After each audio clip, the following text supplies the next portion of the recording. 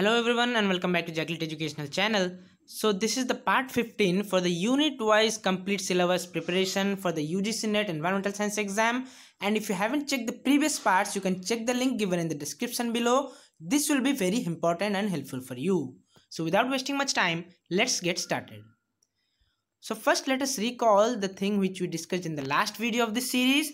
So we discussed about the lithosphere and mostly we discussed about the crust part, which is oceanic part, oceanic crust and continental crust, and the upper mantle portion which is called as asthenosphere. So all these things we have discussed. Today we will discuss about the mantle part, the proper mantle thing, and the core region of the earth. So it will be helpful in the environmental geology part also. So let's move to the next slide. So first of all, what is mantle? So many of you will be calling it as mental. So it is not mental, it is mantle, and is divided into two important parts, that is upper mantle and lower mantle. So upper means the mantle which is in upper part and lower is the lower mantle part. So most of the mantle is composed of the solid rock, whereas the difference is the lower mantle position is having the softer rock as compared to the upper mantle part. And this mantle portion makes up the 85% of the earth's mass, and the temperature in this region can reach up to 870 degrees Celsius. Yes, it is very highly heated when we move below the earth, and as we move more and more below, the temperature increases. So the thickness of the mantle is around on an average 1800 miles thick. So these are important points. So let's move to the next slide. Next thing, to understand the phenomena, one important phenomena, you have to know the transfer of heat. So there are three kinds of transfer of heat. Mostly it will be helpful in the part of the thermodynamics. So these things you would have must read in the class 12th. So first is radiation. So what is radiation? These things are also asked in the NET examination. So note down these things and be clear with the concept. So radiation means the transfer of energy, that is heat energy, through space, such as transfer of heat from the sun. So the sun is situated many miles away from us, but the heat we can feel. How? Because of this radiation transfer of energy. So in the space, the heat energy is transferred from one place to another in the media through the space, that is called as the radiation transfer of heat. Second thing is conduction. So conduction means someone will be conducting. Yes, the transfer of heat within a material or between two materials that are touching. So let us take an example that here there is the fire, and if we place a normal object, for example if we place a container on that fire, then that container will also get heated. How? Because of this phenomena, that is conduction. When these two materials are touching or within a material also, the transfer of heat is known as conduction. So heat is conducted from one media to another when it is in contact or it is conducting and touching. Next thing is convection. So convection is the transfer of heat by the movement of currents within a fluid. So this is seen in case of the oceanic current and all. So convection by the movement of currents within a fluid, when the heat is transferred from the fluid media, it is called as convection. So I hope you have been able to understand these three phenomena and these three terms. Let's move to the important part which is related to our video, this topic, that is convection currents. So convection means you have learned that it is the flow in between the liquid flow. So the heat is transferred, and we also know that density is equal to mass by volume. So what are these convection currents and where they are present?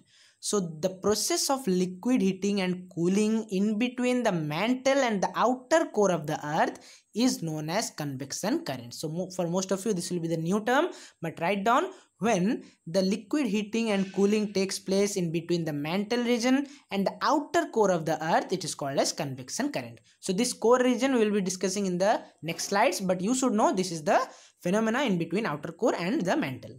So when a liquid is heated, the particles spread apart. So this is the thermodynamics part. So this is due to the fact that their energy, that means the particles energy when they are heated, is being converted into kinetic energy. Kinetic energy means the energy of movement. So as a result, they move, they gain power, they gain energy. So they move from one place to another. As a result, the particles spread out. So once these molecules spread out, their volume increases, causing their density to decrease. So when the molecules are spreading, the volume increases but their density decreases. So this is also the phenomena you should note down. Therefore what happens is, when the hot liquid floats to the top and the cooler water which has decreased in volume and increased in density, yes, the cold water or cold fluid which is having the less volume and increased density, it will sink to the bottom, but the hot liquid, it will float on the top, and it is the opposite of the cooler water that is sinking at the bottom.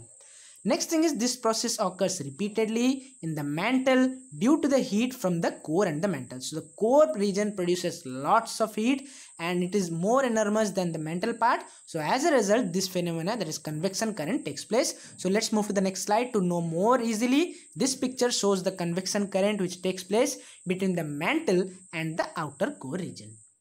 So as you can see, this is the current moving from the mantle and the outer core because of the heat transfer. Since the density of the liquid decreased, it floats up towards the surface. So in the surface layer, the less dense the liquids are found, and inside that, that is the more close to the core part, there are the density, the liquid is having more density. Let's move to the next slide. Now we are coming to the core part. So core is divided into two parts, most of you will be knowing. One is outer core and next one is inner core. So outer core is actually the liquid layer. It is made up of liquid iron and nickel. This layer creates the Earth's magnetic field. Yes, your compass, that magnet which is attracted towards the magnet of the Earth, that magnet is situated in this layer, that is the outer core. So you should note down these things, and the temperature in the outer core can reach up to 2200 degrees Celsius. Now coming to the inner core part. So as you can see, inner core is the center of the Earth and it is made up of scorching hot iron and nickel composition. This layer stays solid. So outer core is liquid, fluid structure. The inner core is solid though due to intense pressure. So the pressure is more, that's why it is solid in structure, and this layer may also contain oxygen, sulfur and silicon. And it is having the highest temperature, so it will be from 9000 to 13000 degrees Celsius in the temperature, which is the center of the Earth. So I hope you are clear with the core part also. Time for the next slide, and here you will know the chemical properties of all these three layers. So you should note down, this is the frequently asked question in the NET exam. Starting with the crust, average composition maximum by oxygen 47%, followed by silicon 27%, aluminum 8%, iron 5%, calcium 4%, then other, that is magnesium, potassium and sodium 2%. Now coming to the mantle part, it is composed of silicate rock rich in magnesium and iron. So you should note down, it is composed of mostly silicate rocks, that is majorly found in the silica forms, rich in magnesium and iron, and its density is 3.3 to 5.7 gram per centimeter cube. Coming to the core part, core is the iron and nickel alloy that is present, and its density is 10 to 13 gram per centimeter cube. And here crust density is divided into two, that is we have learned in the last video, continental crust and oceanic crust. The continental crust is having the lower density, that is 2.7 to 3 gram per centimeter cube, whereas the oceanic crust is having slight bigger amount of the density, that is 3 to 3.3 gram per centimeter cube. Now we will know the most important thing, that is the discontinuities, which is asked in the exam. In many examination, it can be environmental science or it can be geography or any state examination. So this is, you should know these are the 5 important discontinuities. I'll be telling you. Number 1 is Conrad discontinuity, which is the discontinuity or the layer between the outer and the inner crust part. The Mohorovičić discontinuity, or it is also called as Moho discontinuity. So it should not be confused. It is also called Moho discontinuity, which is between the crust and the mantle. Next comes the Repeti discontinuity between the outer and the inner mantle. So it is between the mantle, that is outer mantle, and inner mantle, Repeti discontinuity. Next is Gutenberg discontinuity, or it is also called as Weishart-Gutenberg discontinuity. You should not get confused here also. It is between the mantle, that is lower mantle, and the core region. Next coming is Lehman discontinuity between the outer and the inner core. So ये table आपका must है, you should make this table.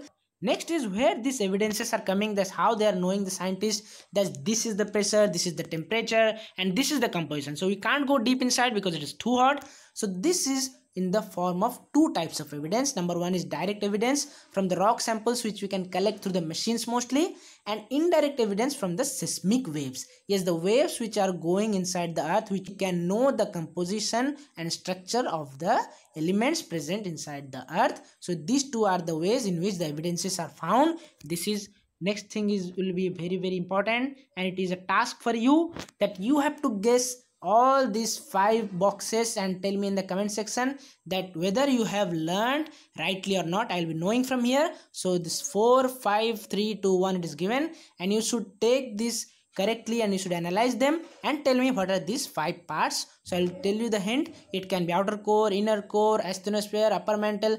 So you have to tell me in the comment section. So I hope you have enjoyed this video. If you want more such videos, make sure you have subscribed to the channel and hit the bell icon to get further updates. See you guys in our next video. Till then, take care and keep smiling.